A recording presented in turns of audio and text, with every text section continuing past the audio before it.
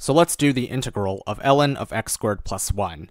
Similar to the integral of ln of x, we should start off by doing integration by parts. We let u equal ln of x squared plus 1, which is what we need to differentiate, and dv equal dx, which is what we need to integrate.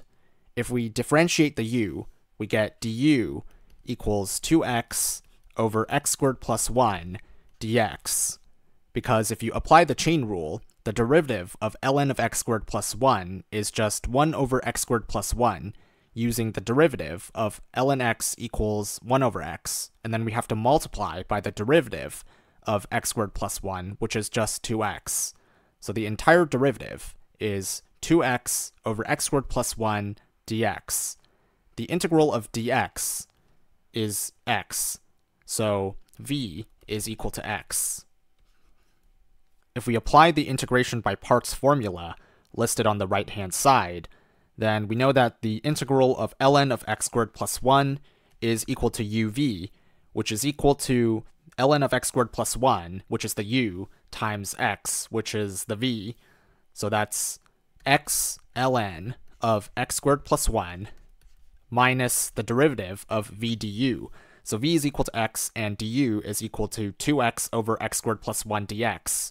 So that's minus the integral of 2x squared over x squared plus 1, since x times 2x over x squared plus 1 is just the rational function, 2x squared over x squared plus 1, and then dx. So we need to do the integral of the rational function 2x squared over x squared plus 1. To do this, we need to use polynomial long division to split the rational function into a sum of a polynomial and a fraction with the same denominator of x squared plus 1, but the numerator has a degree of less than that of the denominator. So basically, we have a quadratic, which is a polynomial of degree 2 in the denominator, and we also have a quadratic in the numerator.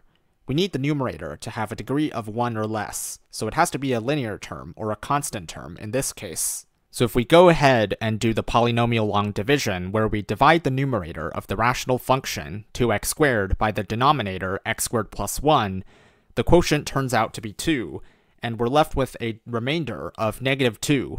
So we can actually rewrite the rational function 2x squared over x squared plus 1 as the quotient, which is 2 plus the remainder divided by the divisor, which is negative 2 over x squared plus 1. So this expression becomes x ln of x squared plus 1 minus the integral of 2 minus 2 over x squared plus 1 dx.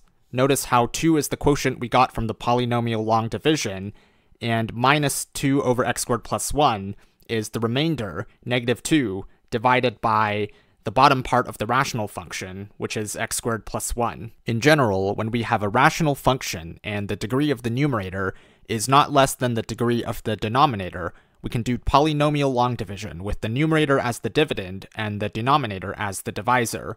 Then we can rewrite the rational function as the sum of the quotient and the remainder divided by the divisor, which is always the denominator of the rational function. Alright, so since the integral involves a sum, we can split this into two separate integrals and rewrite the integral as the integral of 2 dx plus the integral of negative 2 over x squared plus 1 dx. And notice how we're subtracting the entire integral, which is why we need the parentheses. Let's simplify the expression by distributing the negative sign and taking out a constant multiple.